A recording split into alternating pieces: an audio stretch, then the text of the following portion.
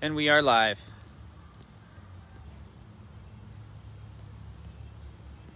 Happy Thursday. Just gonna type something in real quick. We've been having some issues with our comments not coming in, so I'm gonna test out. Thanks for joining. Right on. All right. Hey, what's up? My name's Ryan, and I'm gonna pass this over to our good friend up a little north. Take it away.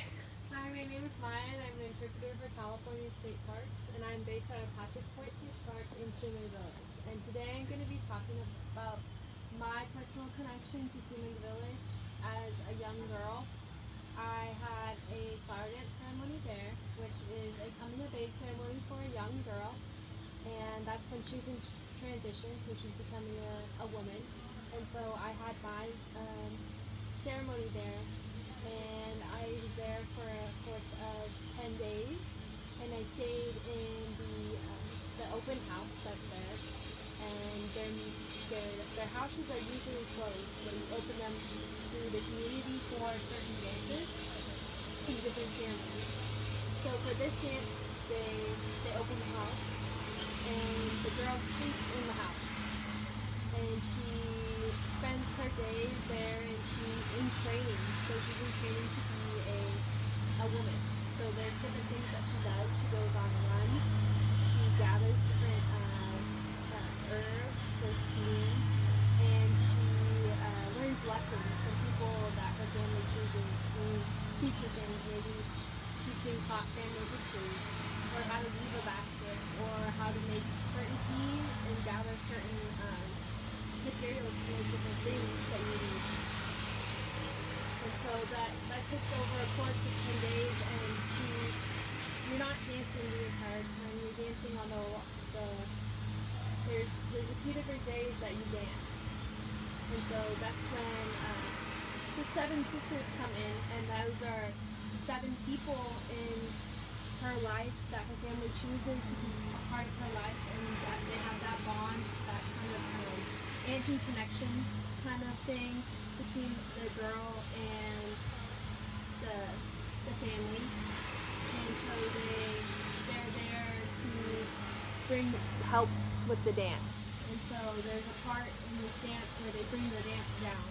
And so the little dipper, it has 7 stars, and so those are our 7 sisters. And that's how we bring down the dance, and they're taking on that role as one of the 7 sisters. Mm-hmm. Let's see if there's any questions here. Thanks for sharing that. Are any of these dance viewable? Can any of the public see any of these flower dances? So for my flower dance, there was lots of people from out of the area that came that were my family, but also my mom's coworkers were invited to come. So people that the family invites, or people that are coming to help, they can come and support and be a part of that dance. Mm-hmm. But usually for other dances, we try to keep it people there, their energy good, them being able to participate, and so that's one thing that we have for the other dances. And apologize for all the noise, everybody. It's there happened to be this time coincided right when lawn mowing started out in the field there. We're talking, as you probably know, just from if you've joined us from our Facebook Lives for the many weeks that we've been doing them. So on Thursdays, we often talk from Fort Humboldt State Historic Park, where we do our distance learning programs. And it's also a great opportunity to join Maiya, who works up at Sumang Village at Patrick's Point State Park, which is hopefully a place that you'll be able to come and visit. And if you're up in the North Coast, it's a really awesome example of a partnership between California State Parks and Indigenous culture, in this case the Yurok tribe. And let's see if there's any other questions. Looks like the noise died down a little bit. So I don't see any other questions. So let me see if I have a question for you. You know, like you have grown up in the North Coast, is that right? Yeah. So can you tell me what is a memory a good memory that you have, like living here in the North Coast? It's kind of a broad question, but So actually, me and Princess, another native interpreter that works at Sume, or one of the other native interpreters, we grew up in the same kind of world outlook with native culture, and so our families are very heavily they practice ceremony, and they take traditional ways super serious, and we kind of integrate them into our everyday life or into our summer life.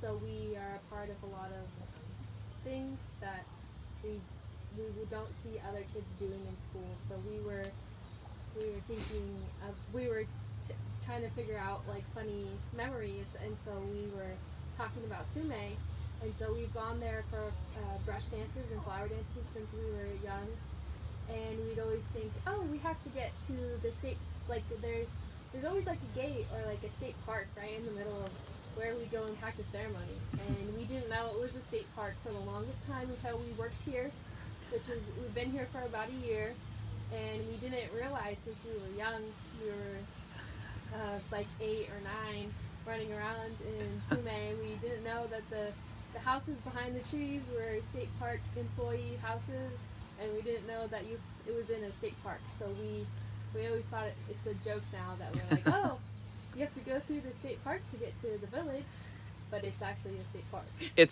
That's a great example of like the difference in perspective too, because you basically, as far as I know, Sume, what does it stand for again? Not necessarily that it stands for anything, but that it's there and it's always been there. So it's okay, yeah. So it's always been there, and so from one perspective, yeah, the park appeared around the village, even though the village at the time was just a site. It wasn't didn't become a it was a recreation village in the early 90s, and so it's an interest in perspective. Sorry for the volume there. Vivian will try to make it a little bit louder. It's we've got a lot of ambient noise today.